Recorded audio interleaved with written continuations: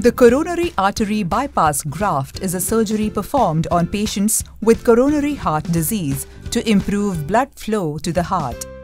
Pre-procedure, an overnight fast is recommended and patients must stop the intake of anti-platelets and anticoagulants 3 days prior to the surgery. On the day of the procedure, you are moved to the OT where general anesthesia is administered. Later, a healthy artery or vein from the body is grafted to the blocked coronary artery.